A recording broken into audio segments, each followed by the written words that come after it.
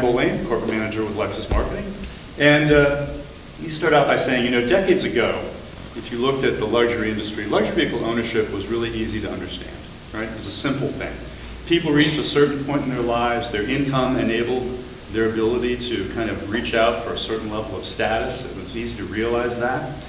Luxury was generally represented by something that was bigger, something that was faster, maybe something that was a little more posh or plush. And a certain amount of recognition came with that luxury purchase, right? This was a person who had achieved something in their life. So that was sort of the prevailing ethos that propelled the luxury segment through most of the 20th century. But if we fast forward to more recent times, we find that there's a broader, more complex formula that really now plays a role in filling the lower funnel of luxury. The vehicle purchase certainly still makes a statement to be sure, but modern luxury vehicles now need to check a lot more boxes than ever before, right? You have to have an expressive exterior design. It's got to be draped over sophisticated suspension layouts. You need to have an advanced high-output drivetrain that's inspired by performance cars. You've got to have immersive multimedia capabilities. All these things come into play. You've got to have the handling, the acceleration, the behind-the-wheel thrills that these cars offer. This really has become the cost of entry to lure a potential luxury consumer.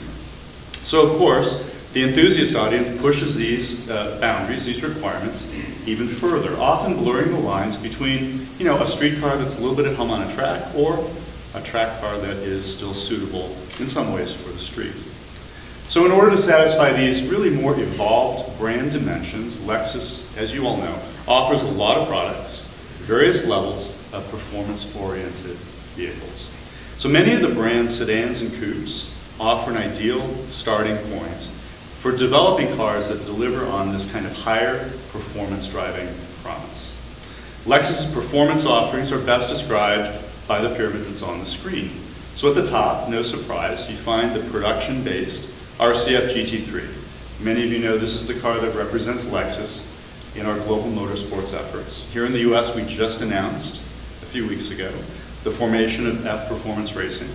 And that is a newly created team that's going to be running a limited schedule in 2016 and paving the way for a much more aggressive multi-car effort in 2017 and 2018. Now, a lot of you know Scott Pruitt.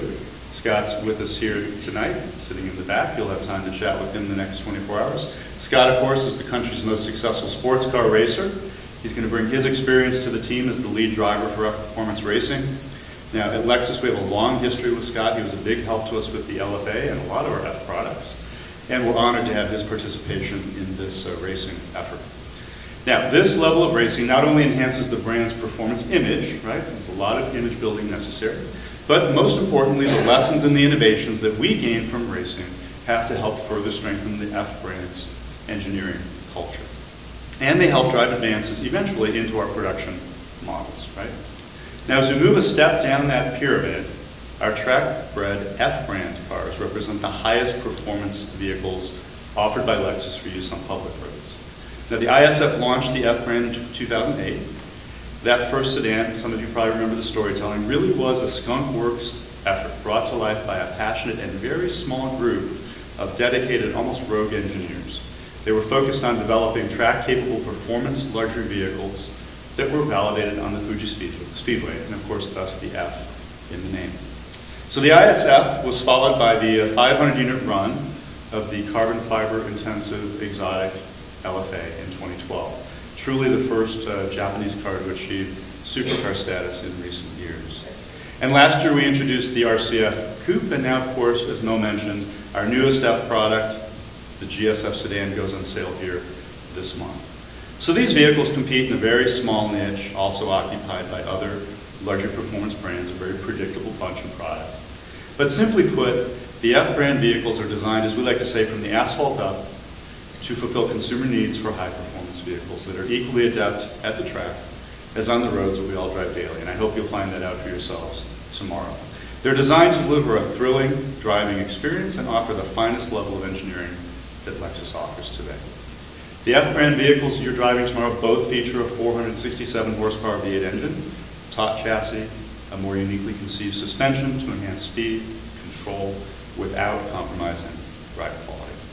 They also offer torque vectoring differential technology, right, to improve traction, stability, cornering speeds, And I think most importantly, unlike other brands, Lexus doesn't do this just with braking. The technical presentation tonight will shed a little more light on how we handle a more sophisticated TBD. Now, our F models also feature larger Brembo brakes, wider tire and wheel packages, electronically controlled transmissions that offer modes to help maximize the track experience. Now, on the exterior, F-brand vehicles are identified by revised sheet metal from the A-pillar forward, in addition to unique rear diffusers that feature quad exhaust outlets.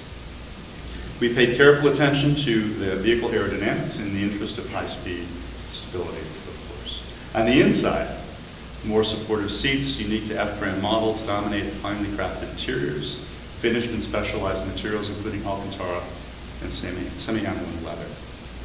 And these vehicles make a stronger statement about Lexus. The brand has clearly come a long way in just 7 short years since the ISF was introduced. So we've really been in this performance game 7 years. Though the annual volume of such vehicles is typically between just 2,000 and 2,500 units per year, their impact to the brand image can't be overstated.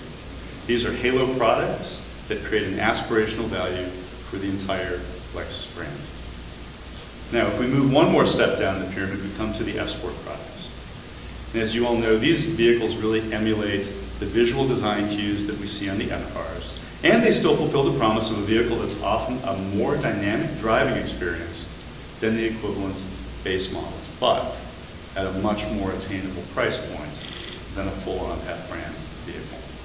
So F-Sport vehicles start with factory drivetrain components, but their dynamic character is upgraded with dedicated tuning that alters the steering feel, the transmission response, provides a more aggressive suspension setup.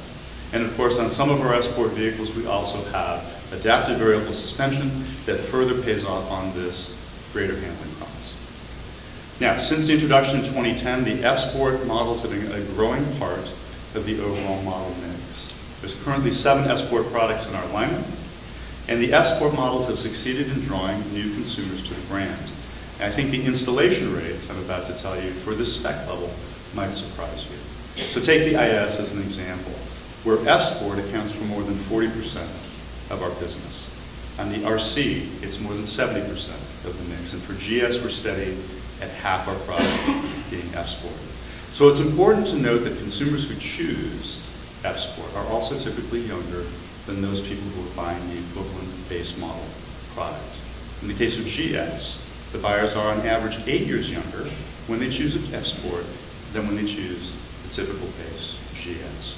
And similar age gaps exist across all of our F-Sport models, bar none. Now, F-Sport helps keep the IS the youngest car in the luxury industry. I think that's a fact that a lot of people don't realize. The IS is the youngest car in luxury with a median age in the early 40s, and F-Sport helps us stay there. This F-Sport success is one of the forces that really is driving the brand's sales surge in the luxury market today. So clearly we feel like consumers are very open to this notion or this promise of Lexus as a more performance-oriented brand. And this is particularly true when we look forward to the next generation of luxury buyers who are entering the market today. Now, some of our newer F-Sport models have adopted the brand's 2-liter turbo, and those will be available for you during the street drive portion of your event tomorrow.